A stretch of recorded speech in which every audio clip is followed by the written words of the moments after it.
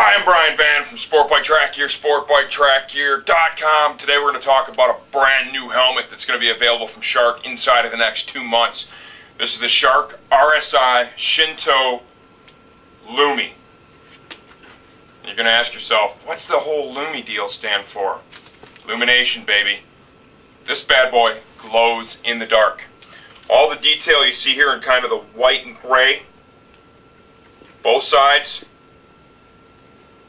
and then this detail here on the back, it glows in the dark. Okay, it can be charged with sunlight or natural light. It'll last for 2 hours in complete darkness.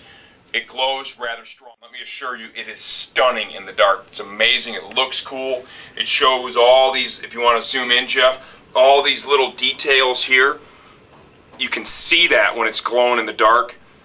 I think it's cool. I think it's a slick idea. Also, the same technology is available in the Evo line, the flip up the modular gig from Shark. It's also available in the new S900 model, which offers a drop down screen. So you've got a couple of different helmet models. You can choose the same technology.